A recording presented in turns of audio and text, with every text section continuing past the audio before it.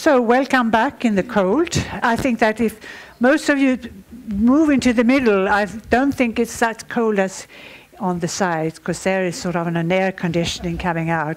I think they were thinking of that it was still 30 degrees like last week, but it's not. So welcome back to this second half of the seminar. We have three commentators that will comment and reflect on what was said this before the coffee break, and also the speakers are on the first row if they want to comment on the comments. The first speaker here today, or the first commentator, I will present them all. It's Hans Ingvar Roth, who is a professor of education at Stockholm University. He has written several books on minority rights and human rights, and you have just published a new book in Swedish. Is Är religion en mänsklig rättighet, or Is religion a human right? And here to my right is Lisa Pelling. She's a program director for migration at the think tank Global Challenge, that is one of the organizers of this seminar today. And in the middle we have Rebecka Bohlin. She is a writer and a journalist, and she has recently published this book that's called, in English, The Invisible, about the poor working class in Europe, and in Swedish, De osynliga om Europas fattiga arbetarklass. This is also a book that I can really recommend. It's on interviews with many migrants all over Europe. But I will give the first word to Hans Ingvar Roth that you can reflect on. Is there anything in particular that you would comment on this very first round?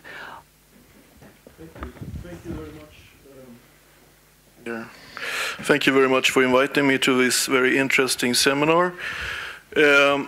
I just want to make a general remark on the high quality of the presentation. I learned a lot of listening to the previous speakers. They have given a very rich and nuanced account of the problems today concerning migrants around the world. So I don't have so much to say, or really nothing to say, criticizing their accounts. I think they're very good, very interesting, and challenging. When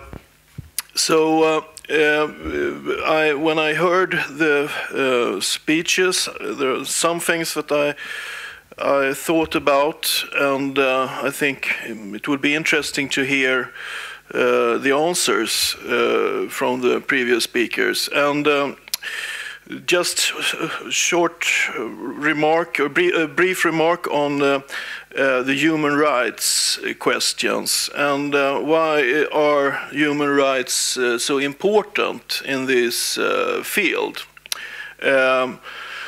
I think, well, basically human rights, the purpose of human rights are to protect people, their inherent human dignity, and the human rights activists are very much focused upon people who are living in vulnerable life conditions.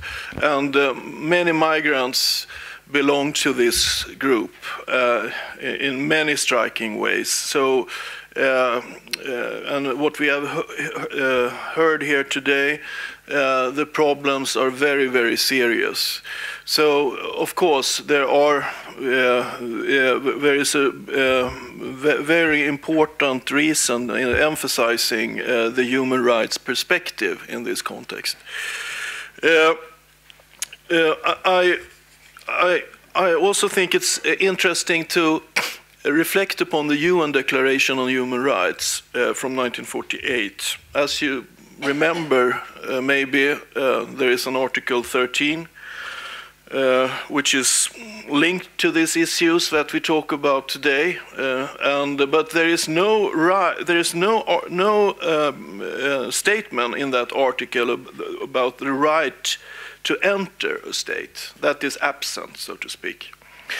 And also, when you read the 30 articles in the UN Declaration, you'll find that it's almost in every article, it's presupposed that people belong to a country, so to speak. So the purpose of the UN Declaration is more to secure fundamental rights and liberties for the people who are already citizens. So if one should write a new UN declaration today, almost well, how many, it was 1948, so it's over 60 years ago it was written and accepted in the General Assembly of the United Nations. So what would one include today? How would we would like to describe this statement in Article 13, for example? So this is a question I would like to raise, because when you write these kind of instruments, you have to be very careful in the details, so to speak. And so that's one question to start with. Also, one could ask here, be a little bit critical about right to migration. Often we think that migration can be qualified, and that the questions of human rights here are more about security, poverty, etc. And one could ask, how should a right to migration look like? It can't just be the right to move to any place you want, so to speak. The underlying purpose is to secure the life conditions, to find better security and avoid non-poverty, for example. So this is just a kind of critical remark from me when one starts to reflect upon how to formulate an article like this. Also, something that tags on to this, of course, are where are the limits, so to speak, to have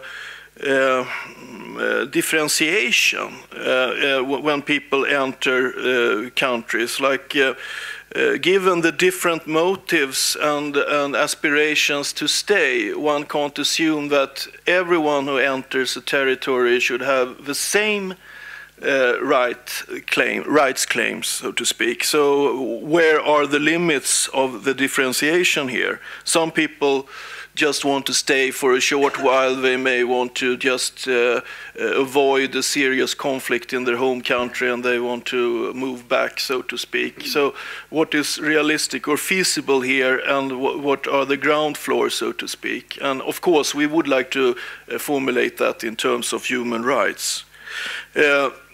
Human rights are the ground floor of treatment, and that's why also it's so important to make a distinction between human rights and citizenship rights.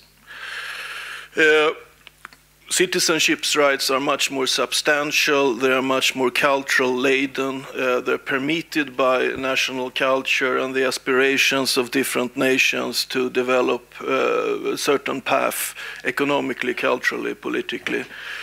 But human rights are universal and should be applied everywhere, so to speak. I also want to, the last thing I want to address is a very interesting question that was raised by one of the persons here in the audience. You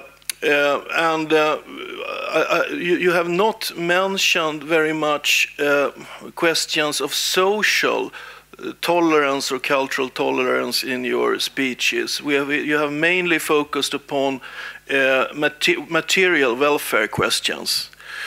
Of course, it's very important for a migrant to feel at home or feel at ease when you move to a new place.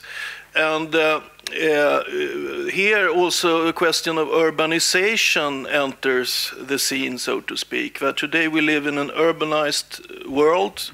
More and more people want to live in the big cosmopolitan cities. They don't want to live in small villages or small towns. Why? Well, because research also very much describe situation and give a very clear-cut answer to that, and that's small villages, small towns are intolerant to a completely different degree.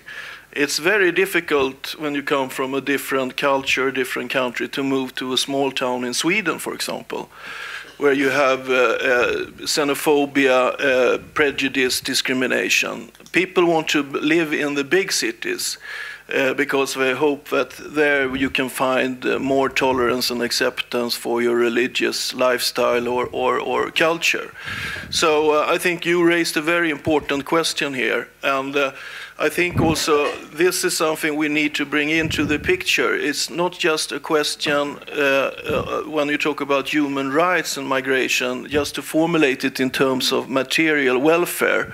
You also have to have this so-called cultural identity question more in focus. So I just want to ask you, the previous speakers, why didn't you bring up this issue? Thank you. Thank you very much. We will, the speakers may comment on the comments later on. But I will give you the word, Rebecka. You have just published your book a couple of months ago. And for you who haven't read the book, it's very much the same as we've heard before, but it is about women, a lot of women who do the 3 C's that we heard about before, the cleaning, the cooking, and the caring. What about your findings? Are they the same as the speakers, or is there anything else that you have found in your research that you would like to comment upon? You can use this one, yeah, in the middle. Okay. Yes, I think my job doing this book was in some way make a translation of, because what we're listening to here, it's a quite high academic level, so it's for a lot of people very difficult to listen and to understand something about it. So what I do in my book, I go to the working place and the homes of the migrant, the precarious workers, and talk to them. They tell about their story of their life, what they earn, how they live, the unprotected way of life. And I talk to the academics about the analysis of the situation, and I go to the trade union and sort of take pulse of the status of the trade union, because it's declining. The strength of the trade unions are declining. Not everywhere. I also find good examples that gives hope. So what someone said in the beginning of the seminar, that if the trade unions doesn't take on this challenge of the migrants having the lowest wages, being the precariat, that no rights, they could possibly disappear within 10 years. Well, I don't think that will be true, that they will disappear, but they certainly need to take on this challenge. And like we said here, that was said here in Sweden, one thing that has affected is the reforms by the kind of neoliberal reforms. We have seen them in Sweden. Britain is an outstanding example of legislation that's making it more difficult for the trade unions. We've seen it here in Sweden. But I also want to add that that's not the only reason why the trade unions are getting weaker. Here in Sweden, the LO is called the strongest trade union of the world, but it has lost 500,000 members since the year of 2000. And why is that? It's not only because of neoliberalization and globalization and politics, it's also because they have failed to modernize their own work. Some people call the trade unions male, stale, and pale. And in some way that is true, because the trade unions have grown strong while industrialization has progressed, and have organized their work around big workplaces. And today, because of the globalization and the changing that you have highlighted, we have more small workplaces, more work at night, more temporary work. So it's really difficult to organize, much more difficult. So that is one explanation. But that doesn't mean that it is impossible.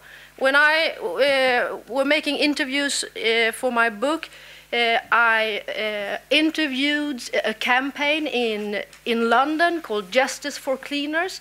They go out at every hour to talk to cleaning workers, to organize them.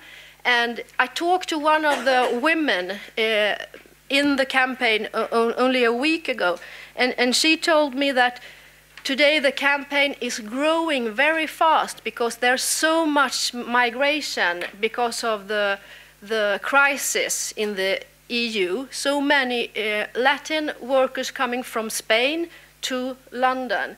And when they go out, and she said, well, they talk so much about social medias and the Twitter and the Facebook and everything, but you know, these people, they know nothing about their rights, and some people don't even know how to read. So we go out there, we talk, we have a leaflet and put it in their hand on their own language.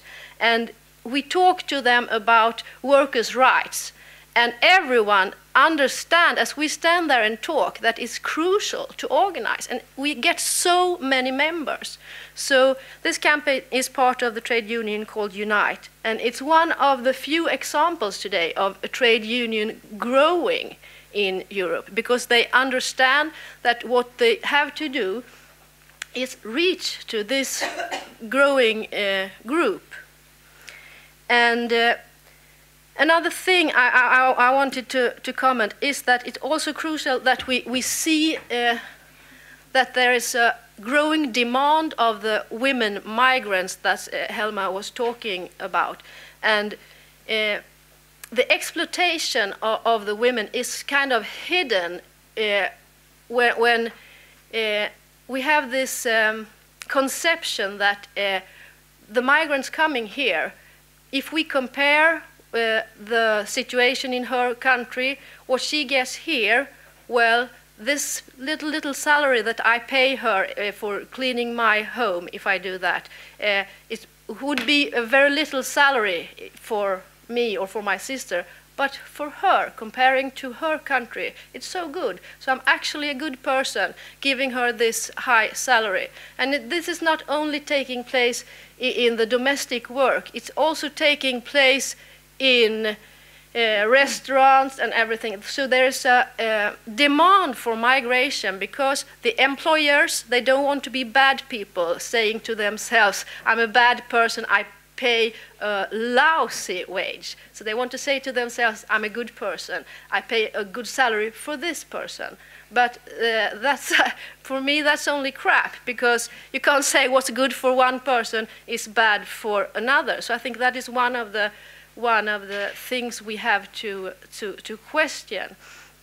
And also, it was really interesting for me to hear this conception that workers are not so free that they want to tell us. And one aspect of this that will be more and more important the coming years, I think, is the climate changes that forces so many people to migrate. Thank you. Thank you very much, Rebecka.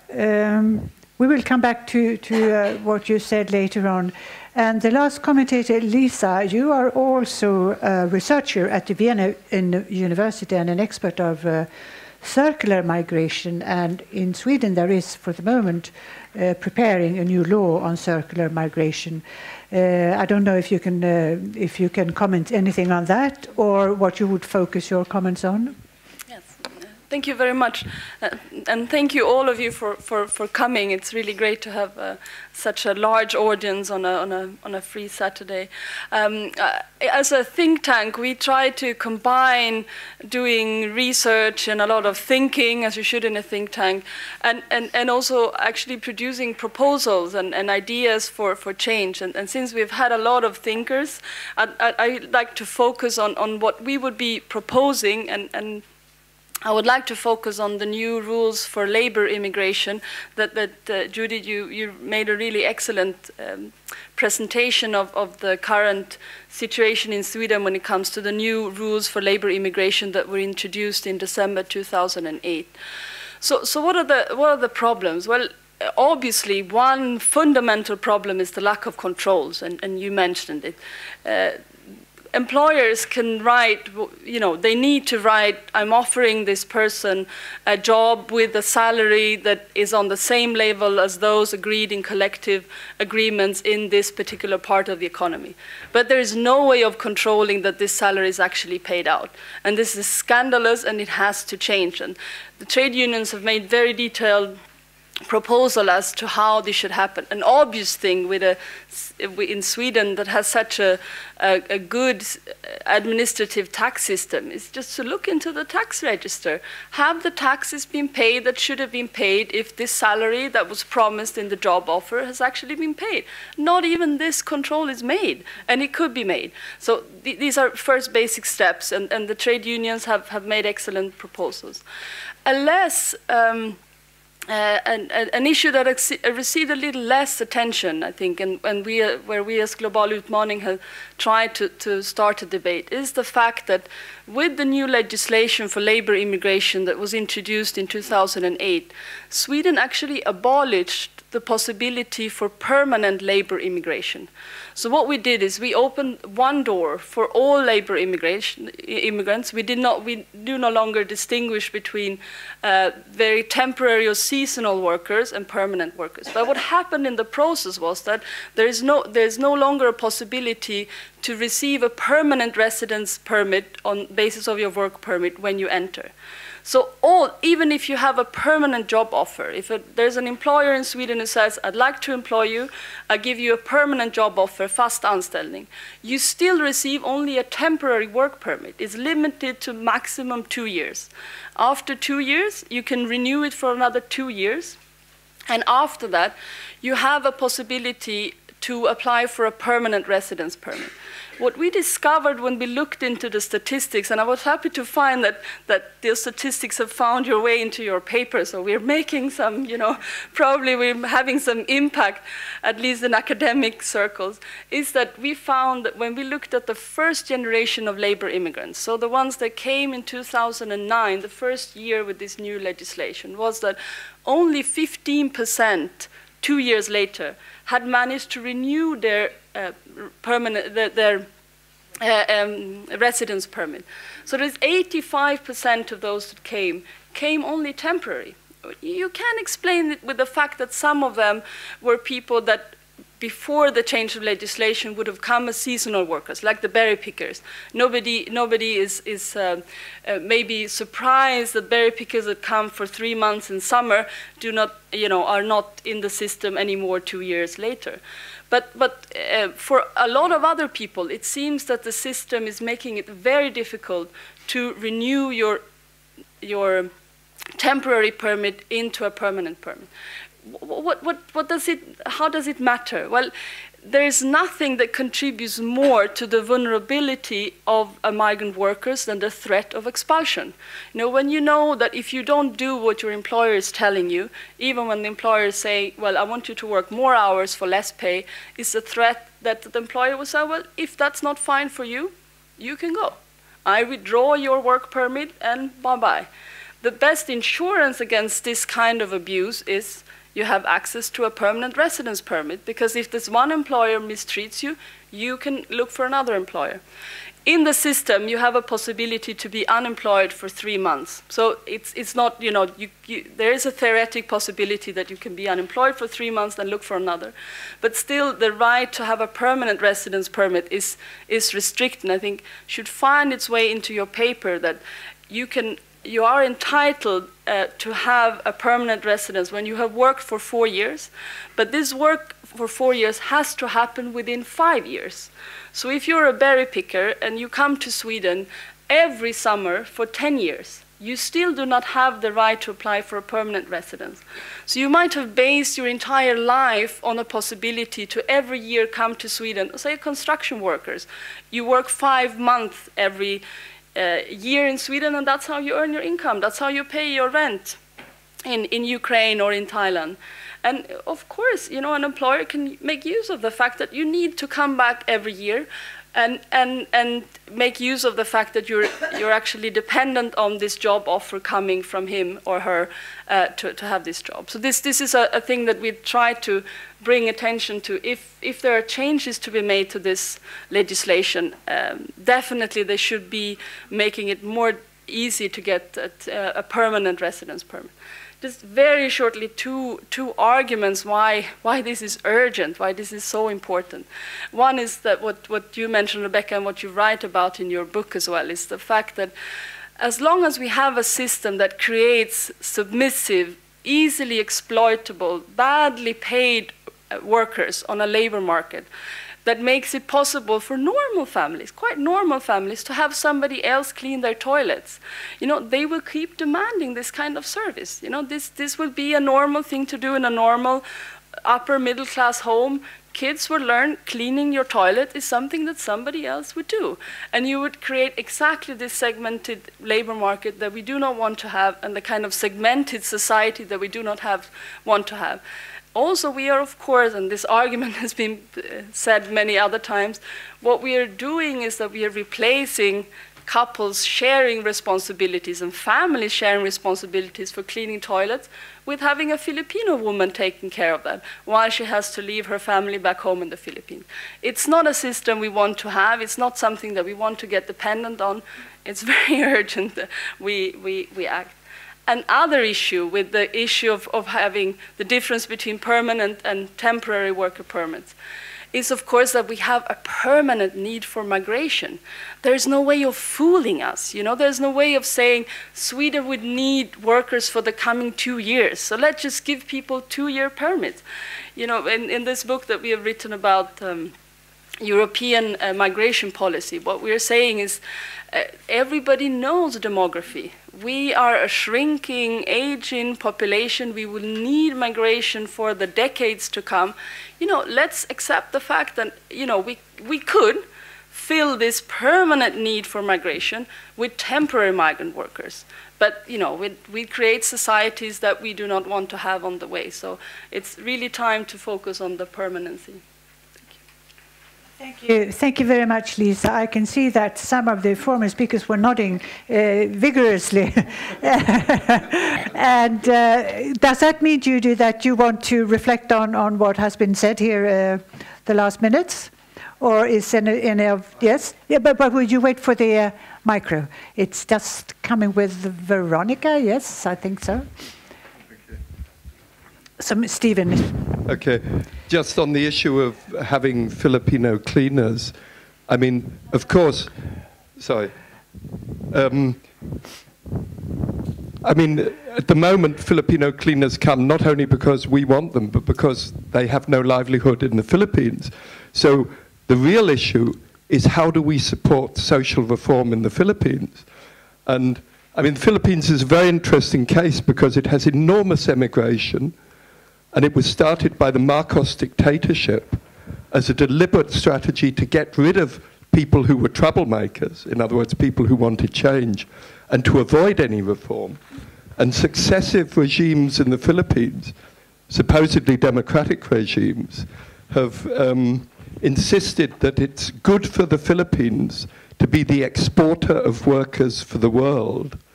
And every regime, be it Aquino or Arroyo or, you know, all the presidents have avoided a land reform for a simple reason, that they are all part of the oligarchy that owns the land. So, you know, the issue is not, I mean, if we stop employing Filipino cleaners at the moment, we're depriving a family of a livelihood. The issue is how, for instance, can the Swedish labor movement support movements for change in the Philippines and in similar countries? Thank you, Stephen. Do you want to comment on that, Lisa? Yes? It's very important, of course, that I don't get misunderstood as meaning we should not have Filipino women coming to work in Sweden. That's a different issue. You know, I'm in favor of labor immigration, only the ones that come, they should have a decent pay. If they have a decent pay, families cannot afford pay decently for somebody cleaning a toilet. It's not possible. That's the kind of work that you should share within the family, and we should not build a labor market that builds on the fact that two full working people have no time to do this basic kind of services at home. What we are doing now is we're replacing a more equal distribution of domestic tasks with having people coming in doing this for slave salaries. Now, I think a conclusion cannot be to stop labor immigration, but a conclusion would be, as you said, to make sure that people that come have decent conditions, decent pay, and that they get the possibility to be organized. Thank you. Rebecka, you would like to comment as well? Yes, I was thinking about, I sat down a few days ago with two women working in the elderly care here in Stockholm. One from Ethiopia, she lives here, she has 2 children back in Ethiopia, and another woman from India. And they are migrants, but they have legal status, and they also have been here so long, so they have Swedish nationality. But still, they were talking about different rights on their workplace between them and the Swedes. They were talking, one of them, she said she was working for 5 years before she got a permanent job on this place.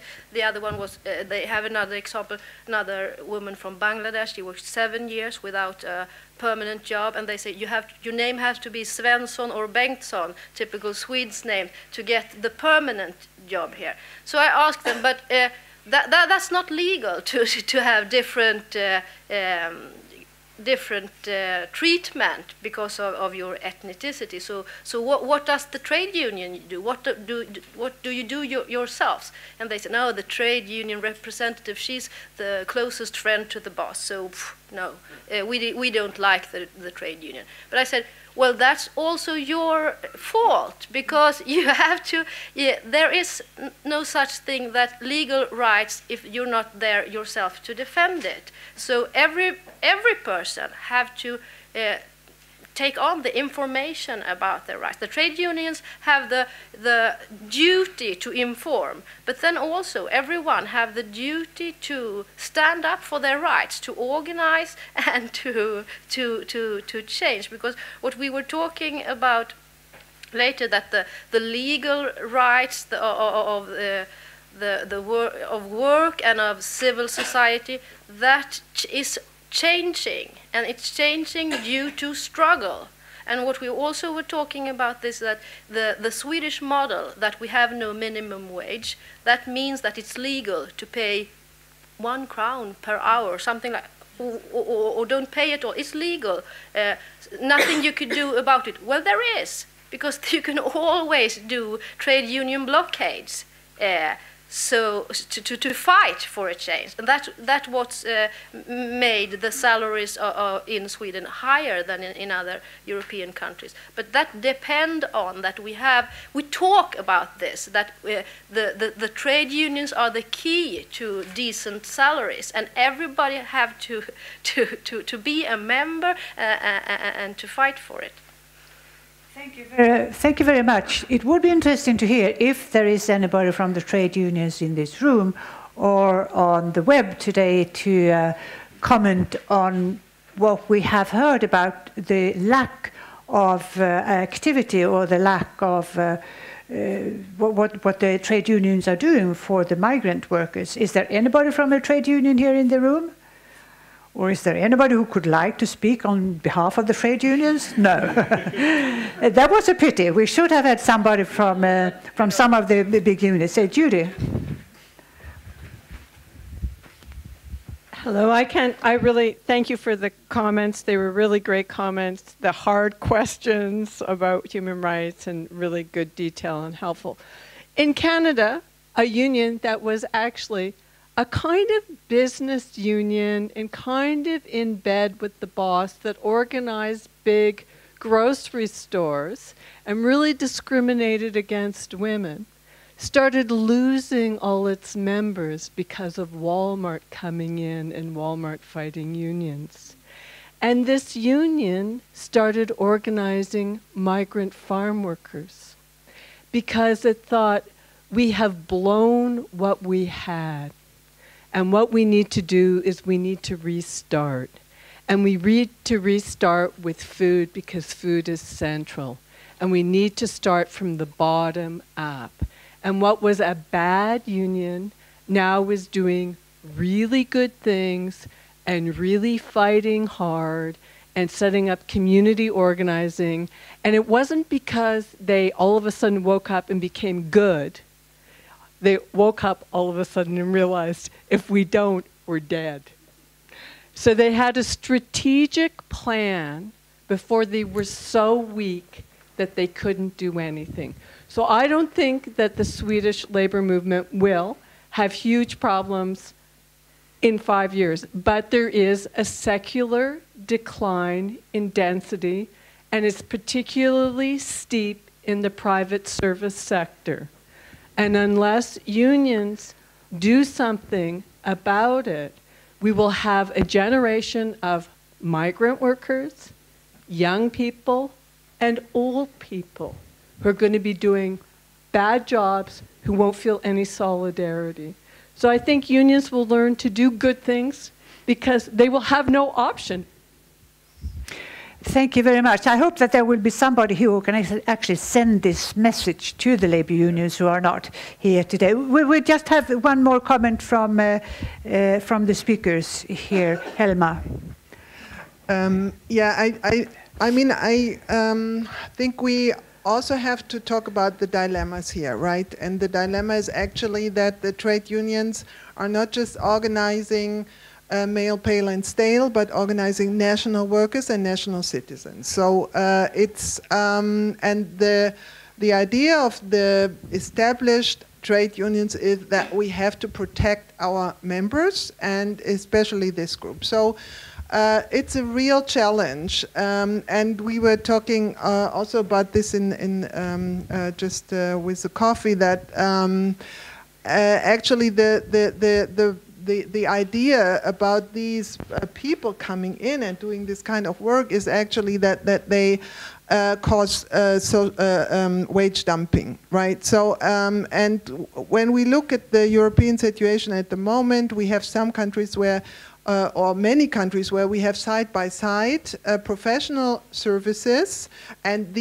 there are actually trade unions taking care of their needs, and we have undeclared workers, and also there is the idea of the unions that they do not want to stand up for undeclared workers, right? So this is a dilemma, I think, and at the same time, I think one of the causes for that is that unions are so much focused on the national, on the nation as such, and not so much really looking at the world, how it is developing, and that we have transnational ideas, and there is a need for really unions looking at these transnational movements. And just a short comment, I think this was fantastic what you said about this, the question of what do we teach to the next generation. One of my colleagues from Poland just told me a couple of weeks ago that in a playground she was with her child, and then another child of 5 years came up to her, a German child, and said, "What language are you speaking with each other?" And she said, "Polish." And this young boy said, "Oh, my cleaner is also Polish." So that tells you something about what, you know, the child learned from the fact that there is a Polish cleaner in the house. Thank you very much. You can give the microphone to Veronica. We had a comment here in the middle, if you would be so kind to state your name and if you represent an organization. My name is Ingvar Dahlqvist, and I asked for the word since I'm a freelance journalist and I have been working in trade union magazines for many years before I became a freelancer. But I refuse to speak on behalf of the trade unions. But I think it's quite a negative picture that we are painting here on about the trade unions in Sweden and globally. I think there are a lot of strong forces in the trade unions who are trying to meet the new questions from the globalizations and so on. And I've been working with research for the Swedish LO, the Trade Union Confederation, with doing a lot of research about the workers coming from Eastern Europe to Sweden to work in the construction sector. So I think there are initiatives, and the picture is not all bad. But as we have heard from other speakers here, the trade unions are also suffering from different problems like the governmental politics and so on, and that's maybe why they are not so active. I know that, for example, the construction workers union in Sweden, they have had to cut down about 50% of their workforce the last 5 or 6 years or so, and that is of course a problem for them. But I agree with a lot of the criticism too against the trade unions. They have to be much more active in organizing. I think they have forgot that, depending a lot of the state, the help from the government and legislation. Thank you. Thank you very much. I come to think of the word solidarity when we discuss. Maybe it's time to take the dust away from this word that has not been used for the last decades, more or less, the word solidarity. We have another comment here from Stephen. Yeah. Just staying on the theme of the union.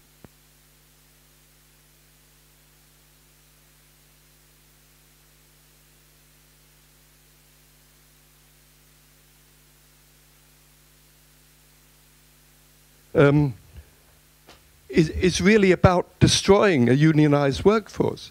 You know, by employing people as casuals, as temporaries, as subcontractors. It's all about stopping people being represented by the unions. I mean, particularly subcontractors, turning building workers into theoretically small independent entrepreneurs is about weakening the union. And the problem is that the unions, and I'm not talking about Sweden, I don't know about Sweden, but this is a global problem. The unions on the whole haven't known what to do. They've tried to defend their old way of working and the workers who are still in the union, but they haven't realized that that is getting squeezed all the time.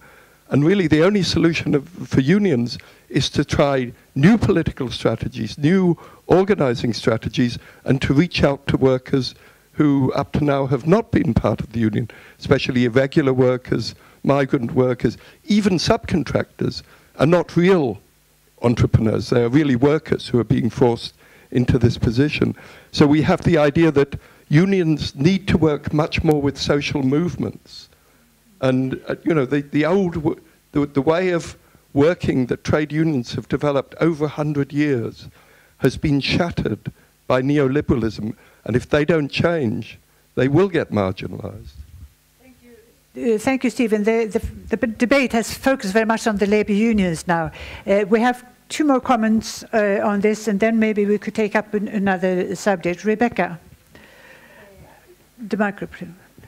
Yes, you said you don't know about how it was in Sweden. It's exactly the same here. When the right-wing government came in government, one of the first things they made it easier for single persons to be an entrepreneur.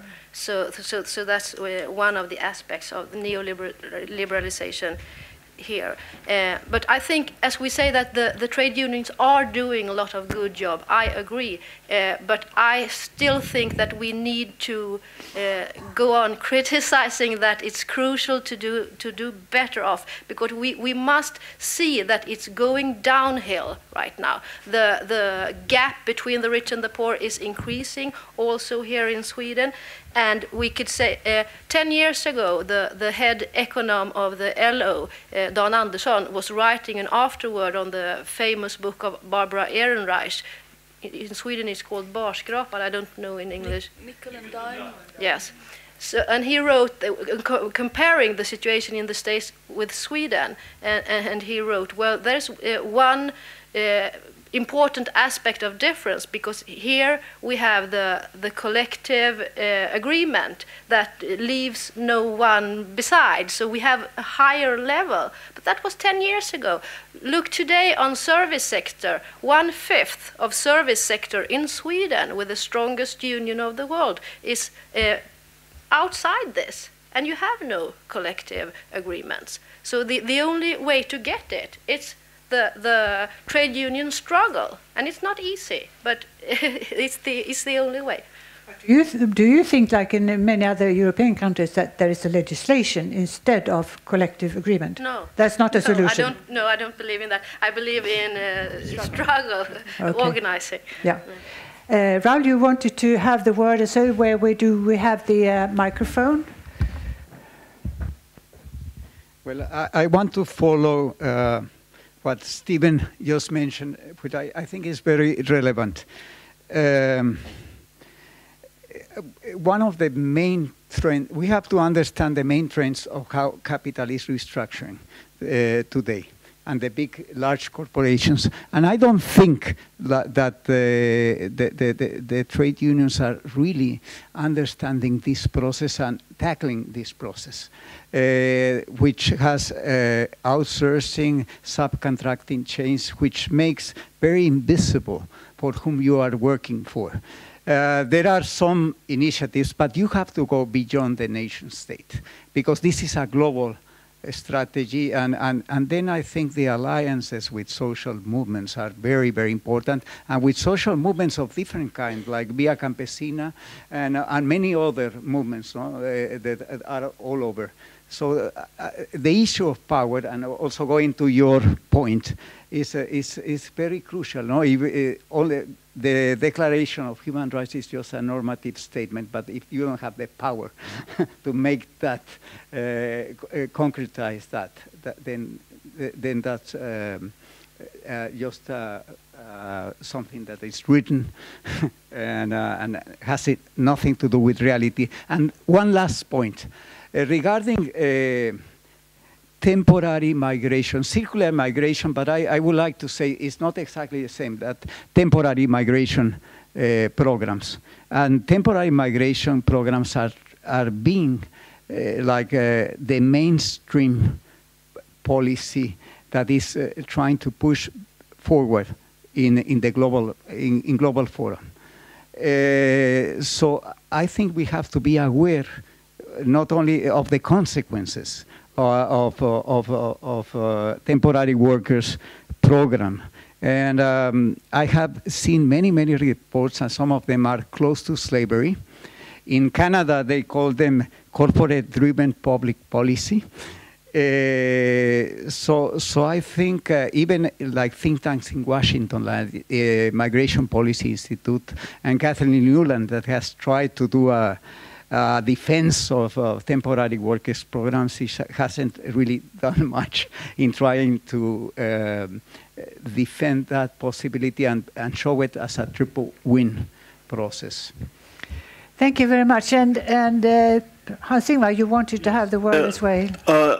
I just want to tag on to what Raul just said here, that I think also that the buzzwords and the rhetoric, for example, saying that we want flexible, open, dynamic markets, this rhetoric can be very much misused. And as you mentioned here, this temporary employment program, they are implemented in order to try to fulfill these nice objectives: flexibility, dynamics, etc., dynamic workforce. So we should also be very much aware about the rhetoric here, and how the neoliberal paradigm, so to speak, use this rhetoric and become more deeply entrenched in the globalized labor market. And I also think it's very important to really, well, of course, trade unions are very important, but we, as you said, we also need to include a lot of participants in civil society, churches, for example. A lot of associations are needed in order to make the situation better for vulnerable migrants.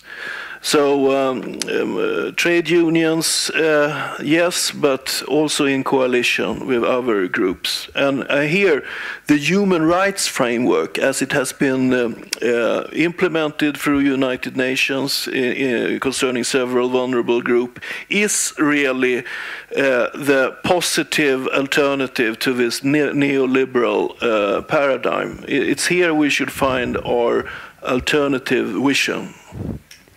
Thank you, Hans Ingvar. The clock is ticking, and if there is any more comments from the audience, we will take one last comment or questions. Yes, Kenneth, if you wait for the microphone. Kenneth Abrahamson from FAS. Well, I think the point made by Hans Ingvar also is well taken, and maybe one should go into that a little more, namely the issue of xenophobia, of tolerance, and it's not only that you can regulate by saying that the Universal Declaration of Human Rights, it's also how things are in practice. And if we take examples from different European countries, we could take Sweden, but we could also take Finland, the true Finns.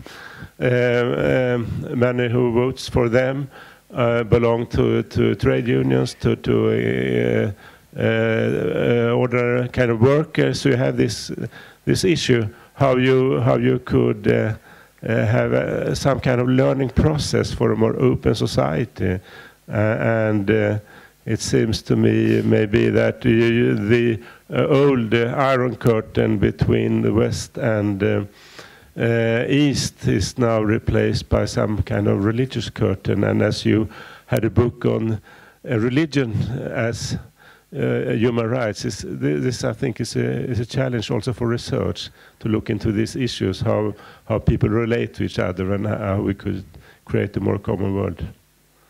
Thank you, Kenneth. As a very last comment, I would just say myself, because now it's almost 4 o'clock. After all these interesting speeches and interesting comments, I would just like to say this is not a national problem.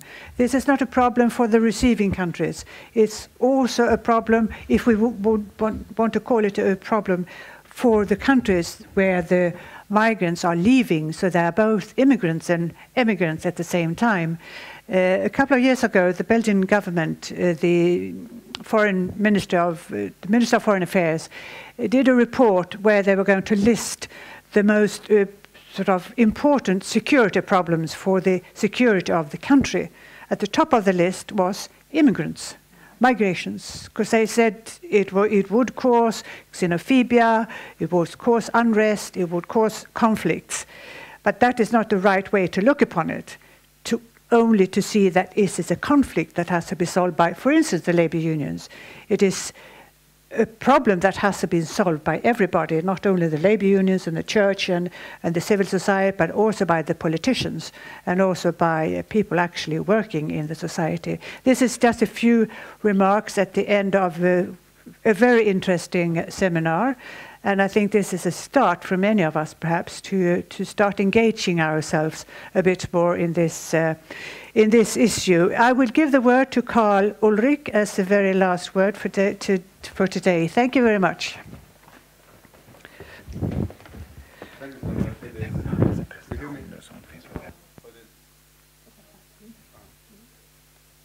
It's not on. Okay.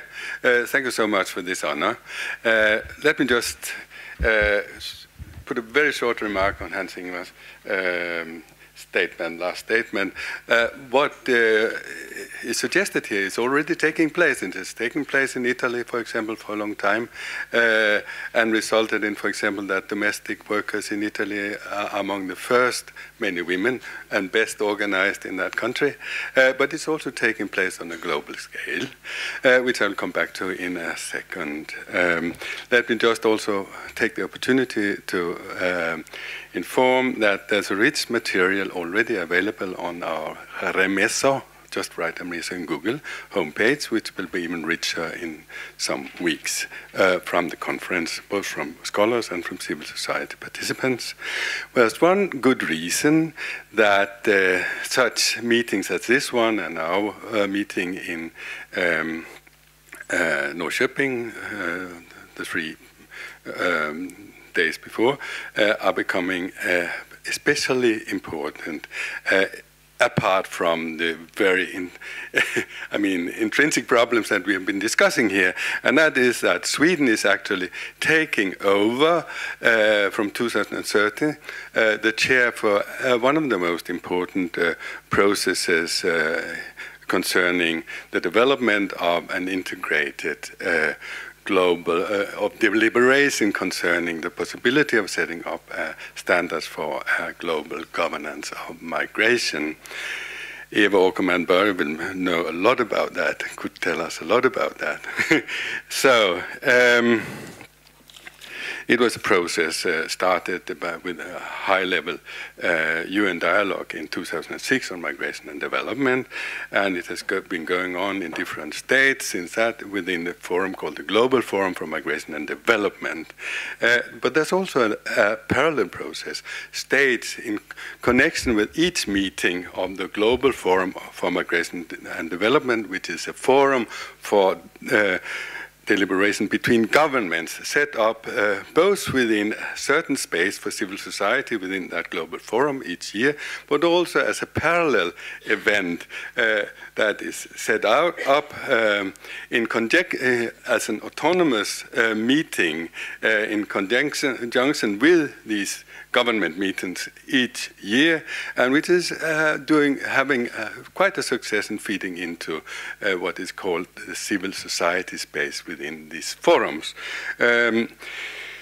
So I was the first time I visited this kind of parallel meetings, but also the Global Forum was in Mexico City in 2010, and the civil society autonomous meeting was a very serious thing.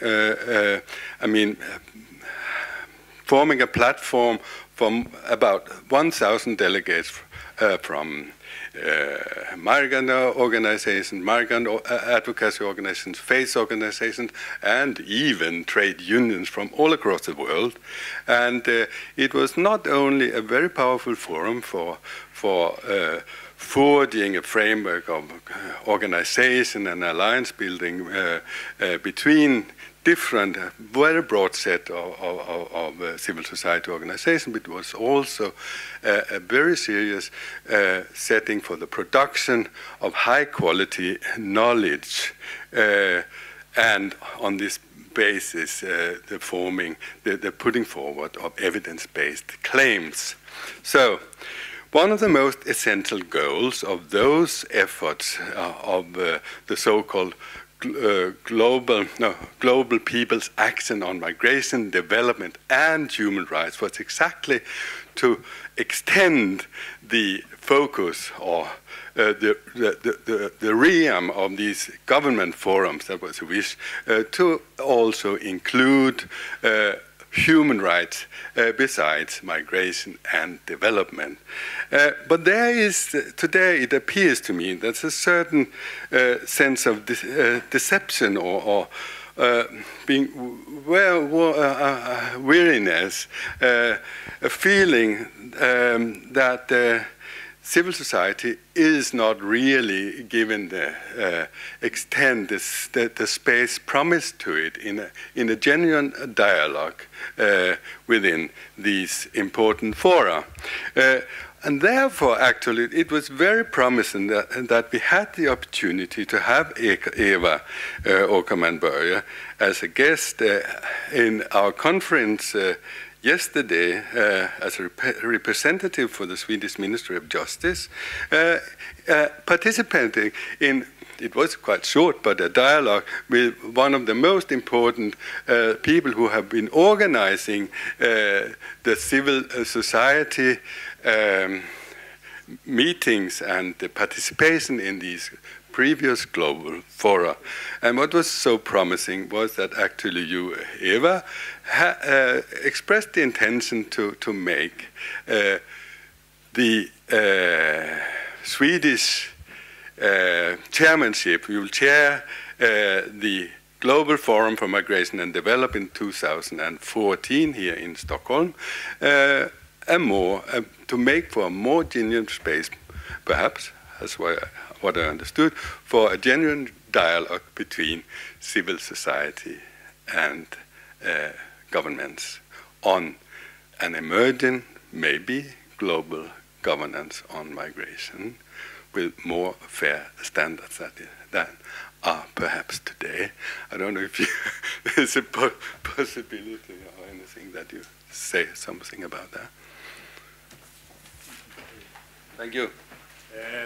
Just before closing, I would thank you so much, and especially the panelists coming from Australia, from Vancouver Island, from Germany, and from all over the world, from Mexico, and all you. And especially thank also to Eva Hedlund, who has been moderating it, and to good collaboration with the Global Challenge. It's always a challenge to work with Global Challenge, but I think that we managed to do that. And also, as seen from FIS and from the Swedish MOST committee, I think this is also a challenge to see what we could provide for research policy studies in the ongoing debate that Kalle Schierup recently has pointed at. So if I now say go out in the Swedish summer, I'm not so certain if that will warm you up, but I think if you move a little, your bodies, you will be more, and you have your enthusiasm, your energy, and your inspiration. So thank you so much, and especially to Eva.